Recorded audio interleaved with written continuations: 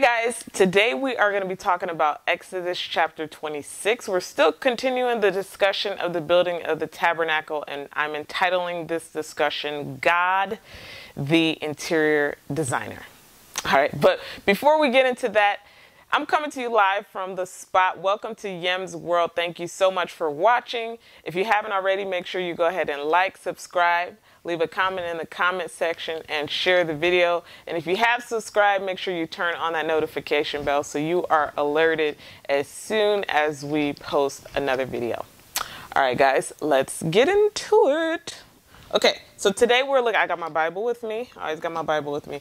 We are talking about Exodus chapter 26. And I'm actually just going to read the first verse to you. I'm coming to you live from the King James Version. That is the Bible that I have in print. I do reference other versions a lot, but this is the one that I have printed out.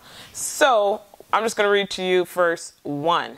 Moreover, thou shalt make a tabernacle with 10 curtains of fine twined linen, and blue, and purple, and scarlet, with cherubims of cunning work. Thou shalt make them. Now, I don't know about you guys, but if you haven't already, make sure you read Exodus chapter 26, and you can pause and go read it right now. Okay, so if you, I don't know about you guys, but when I read this, I was surprised. I was like, wait, hold on. God picks out colors? What? Blue, scarlet, purple? What?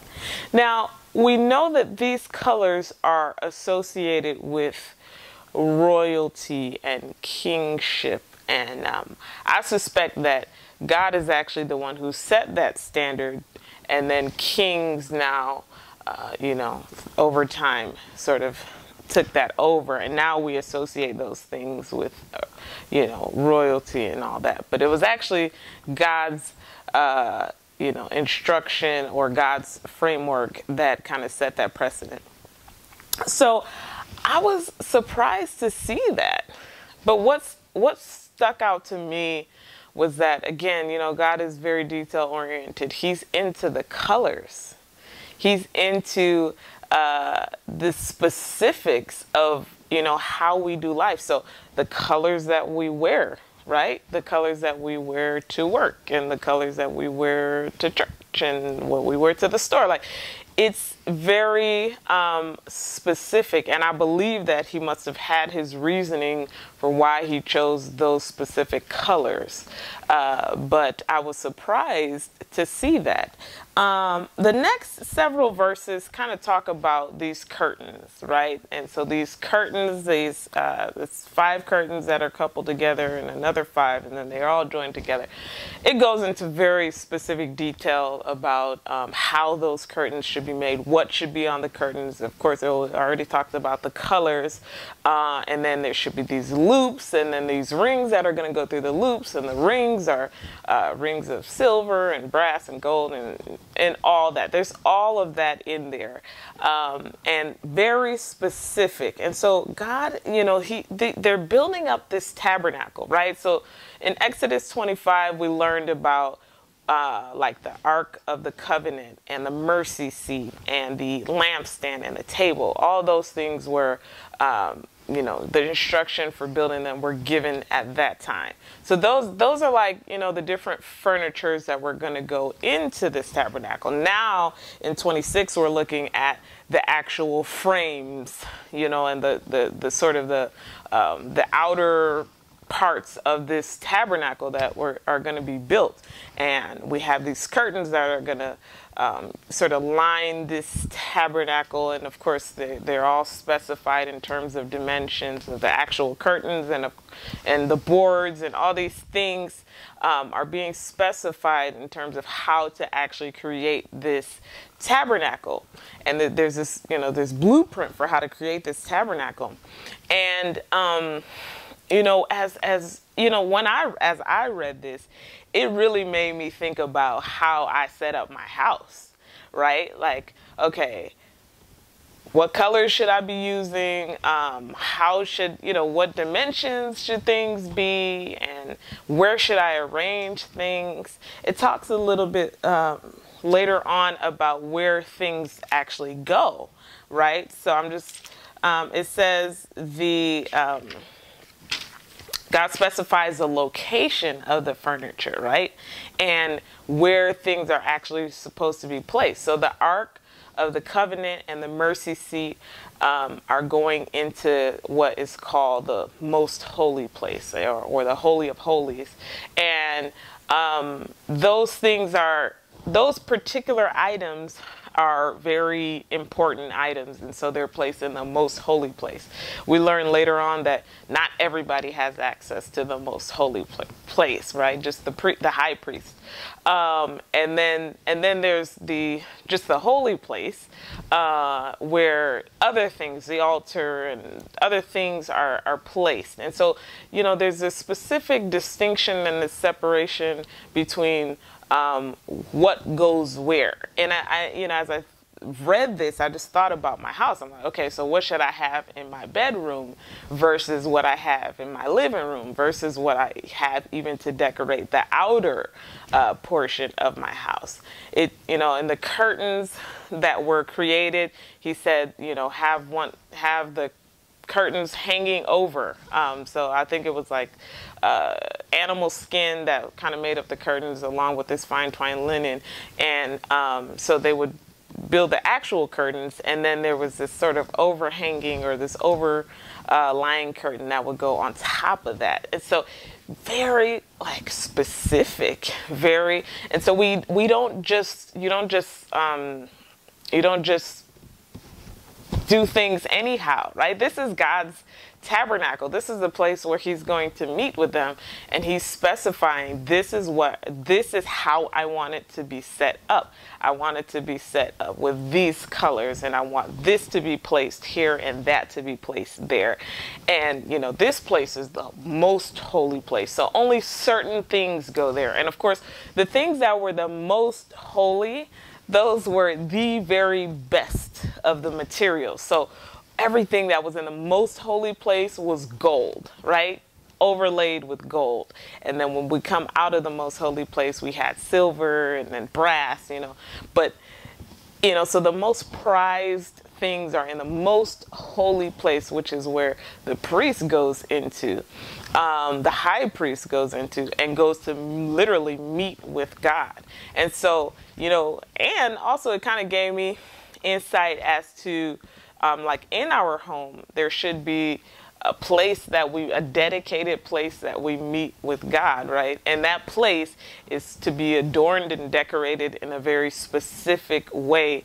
It shouldn't just be one random room that's just empty or, unless that's what God is saying, but it should be, these things should be highly thought about and highly, even directed by the Holy Spirit, in our day and age. We should be listening for how God wants us to set these kinds of things up. And so as I read through this chapter, it was very detailed in terms of the measurements and the specific materials that were used for this item and specific materials that are used for that item. And that's why I would encourage you to read it if you haven't already. Very, very detailed. In fact, I had to read this chapter like 5 times or maybe more just to kind of wrap my head around what all was happening in here. But I just love that God didn't leave anything up to chance. I love that he was we all have this creative abilities, and we have this creative licenses, but then he gave a blueprint of how he wanted things to be set up and how he wanted them to go. And he did not leave, there was no stone that was unturned. And there was nothing specific that wasn't detailed out. So he made sure that all of those things were listed out, the colors, the materials, all these things, all these important things, where this is to be placed. This goes here, that goes there. And it really encouraged me, specifically for my house, but also, in our churches also, right? So how do we adorn our churches? This is a place where God is meeting with us. It's got to be the best of the best. It's got to be the best of the best. This is where God is coming to meet with us. And I know there's discussions. I remember I had a discussion with someone who said, they didn't want the church to be a place where people felt so comfortable that they didn't go out, right? Because the ministry is not necessarily in the church, right? It's what are we doing outside? And that was the point that he was making. And, at that time, I definitely understood where he was coming from. So he said he wasn't making anything too comfortable. Like, he wanted people to receive and then go out. And I definitely hear what he's saying. But then when I looked at this, I'm like, hold on. God wanted the best. Okay? Don't go half on, on the churches and all these things, Don't make it a place that is not conducive for God to flow and to work. God is a king, right? So it's supposed to be royally adorned and highly elegantly decorated, because that's the framework, that's the precedent that he set in building this tabernacle. And that was the instruction that he gave to Moses. And he said, follow this pattern, do not deviate from this pattern that I'm giving to you. And I believe that he must have had an idea in his head, maybe of a tabernacle that was in heaven. We'll get to that later. But I believe that he had this idea in his head. And so he gave this, framework for everyone for Moses and the people to follow as they were going to build this tabernacle.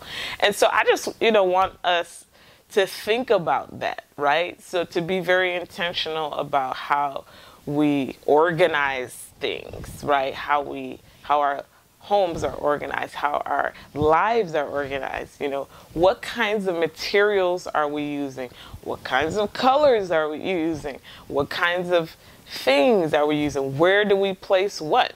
Maybe I need to go back and look at my bedroom and see, okay, this is, I'm not sure if this is supposed to be here, right? And just to kind of do an inventory and take an inventory of what is supposed to be where. And of course, listen to the Holy Spirit for that guidance, right? God is the one that was talking to him. So we also need to listen to God through the Holy Spirit to get instruction about how to set up our lives and how to set up our things and even in our cars, right? One particular thing that stuck out to me as I read through the chapter also was the fact that in the most holy place, that is where we're told the Ark of the Covenant went. And the Ark of the Covenant is what houses the law, right? God's law and the mercy seat. So in the most holy place, which is where the Lord meets with the high priest, is his law and his mercy. And that was just so encouraging to me, because his law and his mercy go hand in hand in the most holy place. So in the very most holy place that we have access to God, we have access to both his law and his mercy. So we need, yes, obedience is key. God really values obedience, and there are severe consequences for disobedience. But then he's not so rigid. He understands who we are in our humanity, and he extends mercy in the same place where his law exists, right? And he expects total obedience, and yet he has you know, he gives mercy in the same place where his law exists, in the most holy place. And that was just really, really an eye-opener for me, that, you know, in that most holy place, I have access to his mercy. Yes, I'm expected to be 100% obedient, right? And that's the expectation, you know, that's righteousness, is obedience, right? And holiness. And yet, there's mercy. There's mercy, right? So it says, come to the throne of grace to obtain mercy, right? And so that was just something that really ministered to me through this chapter. And so I just was so blessed by this chapter, and I was just so blessed that God is really into this kind of things. He's an interior designer, right? So if you're looking for inspiration, yeah, you can go to Pinterest, yeah, you can go to YouTube, yeah, but you can also go to the Holy Spirit, and the Holy Spirit will guide and direct you in that area of your life. And so I am just encouraged, and I want us to continue to have this discussion, because I think it's a great discussion. But that's it, guys. That's all I had. Once again, like I said, if this chapter spoke to you in any way, and you had some other ideas, other things that came to your mind, definitely leave a comment. I am really, really interested. This particular topic is just so fascinating to me, so I am like eating it all up. So if you read through this and you got some additional, you know, thoughts and things like that, definitely leave a comment in the comment section. Like the video, and subscribe. If you haven't already, make sure you subscribe to the channel, leave a comment in the comment section, and share the video. All right, guys. See ya.